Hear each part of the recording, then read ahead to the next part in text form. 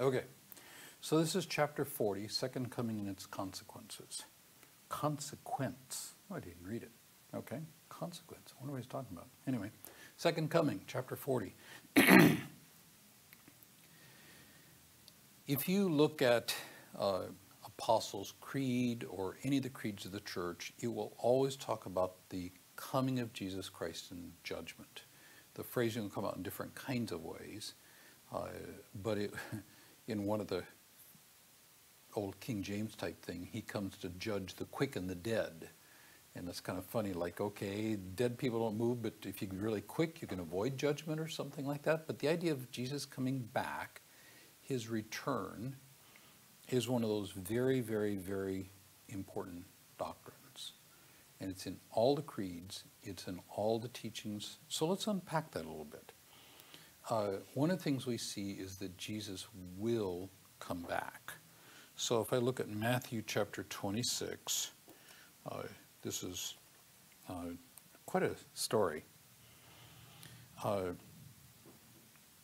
Because what's happening here, Jesus in Matthew 26, Jesus is in front of the high priest, and there in front of the high priest, the man says, high priest asks him, this is 26:63, I adjure you by the living God, tell us if you are the Christ, the Son of God.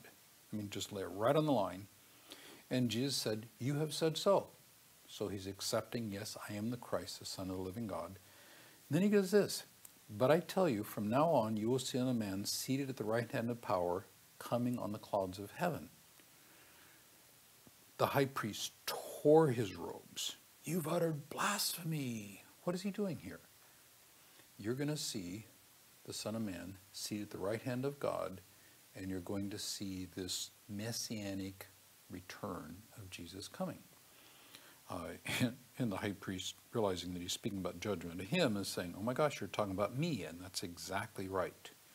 A look at Acts chapter 1. So Acts 1, Luke begins his history here by talking about the kingdom. Then he gives the command to take the gospel to the whole world, verse 8. In verse 9, while he said these things, they were looking up, he was lifted up, and a cloud took them out of their sight. Okay, that's the ascension of Jesus. They're gazing into heaven. Behold, two men stood by them in white robes. And then here in verse 11, men of Galilee, why do you stand looking into heaven? So, wow, he went up there. Why do you stand looking in heaven? This Jesus who was taken up from you into heaven will come in the same way you saw him go into heaven. Now, there are any details there, but he went up and he is going to come back. That picture of return of Christ is there very strongly. 1 Thessalonians chapter 1. We'll just not look at all the passage, we'll look at some of them. 1 Thessalonians 1:10. 1 Thessalonians 1:10. Talking about people who have turned from God to God from idols and serve the living and true God, and were waiting for his Son from heaven, whom he raised from the dead, Jesus who delivers from the wrath to come. So it's connecting the coming of the Son with wrath to come, God's day of judgment. 2 Thessalonians chapter 1, starting at verse 7. Talking about a day when the Lord Jesus is revealed from heaven with his mighty angels in flaming fire, inflicting vengeance on those who do not know God and those who do not obey the gospel. Those suffer punishment of eternal destruction away from. But in verse 10, that comes the day to be glorified in his saints, to be marveled about who would believe because our testimony believe. And that's the day we're looking for, is that day of the certainty, the definiteness of his coming. He will return, and it's a for sure kind of thing. Now the question is, when? We've had all kinds of predictions in my lifetime. Being an old man, I've seen a number of these. I remember in 1988, I was here at the seminary, and there was a book that came out that was very popular, 8 or 8 Reasons Why Jesus is Coming in 1988. And so one of the TV stations came out and interviewed me about this particular book, thinking that I would be a support of it, and I wasn't. I didn't mock it, but I sure tried to say, I don't think so. And the things he was appealing to, the founding of Israel in 1948, 44 years later in 1980, I said, I don't think so. And I tried carefully to unplug hope from that. And of course it didn't happen. The guy published a sequel. Oh my gosh, I missed the math. It's 89 Reasons Why He's Coming in 89, and somehow that book didn't sell at all. There are all kinds of predictions. What does Jesus say about this? Well, one of the things is people appeal to be signs. And when we look in Matthew chapter 24, when Jesus leaves the temple there, and people, the disciples, are looking at the temple, and he says, this is all coming down. Not one stone is going to be less. Talking about the day of destruction of the temple. They sat on the Mount of Olives, the disciples asking privately, tell us, when will these things be? What is the sign of your coming in the end of the age? Now, this is a challenging passage, but let me give you a picture of what I think it's saying here. He's saying, first of all, there are two questions here in Matthew 24. The first one is, when will these things be? And he's talking now about the destruction of the temple and the things around that. And that's the first question. The second question is, what is the sign of your coming in the end of the age? So they're expecting the coming of Christ. And then what he says in verse 4, I won't go through the whole thing, but he says, so see that no one leads you astray, for many will come saying, I am the Christ, and will lead you astray. So you have antichrist, false Christ. You hear wars, rumors of wars, and his thing is, when you see this happen, don't panic. Don't panic. This must take place, but this is not the end. So you see these things happening, instead of saying, get ready, it's ready, you're almost here. No, he says, don't, calm down. This is not the end. Nation will rise against nation, kingdom to kingdom, there'll be famine, earthquakes, there'll be, and he said, but these are just the beginning of the birth pangs. So, and then he goes on. The tribulation, you'll be hated by nations, many will fall away, false prophets, their lawlessness will increase, love will grow cold. And verse 13 is another command, the one who endures to the end will be saved. So calm down, don't panic. This isn't the end. Stay faithful, endure to the end. And in verse 14, the gospel of the kingdom will be preached. Preach on, be faithful. Of course, that's the message of the whole thing. So when he's talking about this, he's saying, calm down, stay faithful, keep doing kingdom work. And then it says the gospel of the kingdom will proclaim throughout the whole world as a testimony to all nations, and then the end will come.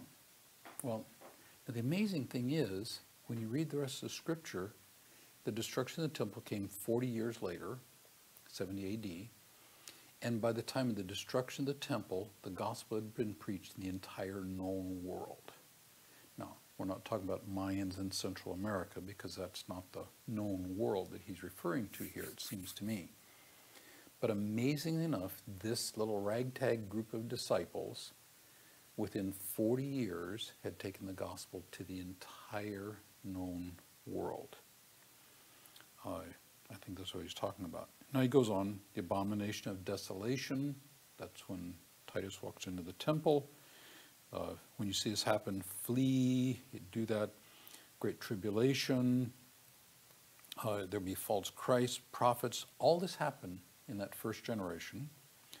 Then in 27, he quotes from Isaiah 13, lightning comes east and shines as far as the west, so becoming a son of man. 29 is the quote. The tribulation from those days, the sun will be dark and the moon will not give its light. That's from Isaiah 13. It's talking about the destruction of Babylon. This is apocalyptic language told in cosmic, dramatic terms that says the whole world is changing. And that's what happened in the destruction of Babylon. In Isaiah 13, this language is of the destruction of Babylon. So what's destroyed here? Jerusalem. And he's saying here, Jerusalem has become Babylon and God is going to destroy it. This isn't talking about some yet future cosmological thing, seems to me. This is talking about apocalyptic way of, this is dramatic. The Son of Man coming on the clouds with heaven in great glory. Look back in Daniel chapter 7, and Daniel 7, 13 and 14 is not a second coming passage, it's an enthronement passage. This is when Messiah comes up to the Ancient of Days and is given the Messianic kingdom, and then you go and do the kingdom work. This isn't second coming in Daniel 7, it's actually enthronement. This is the exaltation of Messiah to the right hand of the Father. So it seems to me then that he says here in verse 34, truly I say to you, this generation will not pass away until all these things take place. Let's talk about the destruction of Jerusalem. And that all happens in those 40 years. And what he's giving is very specific. This is going to happen. It'll happen in this generation. And it does. But then he goes on, verse 36, concerning that day, no one knows the time. In the days of Noah will be the coming of the Son of Man. Life will be going on. Suddenly things will come. And you get a chapter and a half of ways to be prepared for the day of the second coming. And nobody knows when that's happening. Nobody knows when. Not even Jesus knows the date of the second coming when he's here on earth. So we have the definiteness of his second coming, but we have the we don't know when of the second coming. And that picture is, let's just forget about the date setting. Let's just forget it.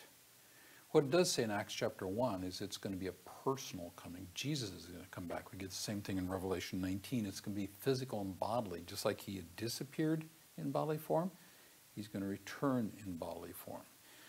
It's going to be visible. There's going to be trumpets and everybody's going to see it. It's going to be triumphant and glorious. And it's going to be a return of judgment. Look at Matthew chapter 25 now. Matthew chapter 25, starting at verse 31.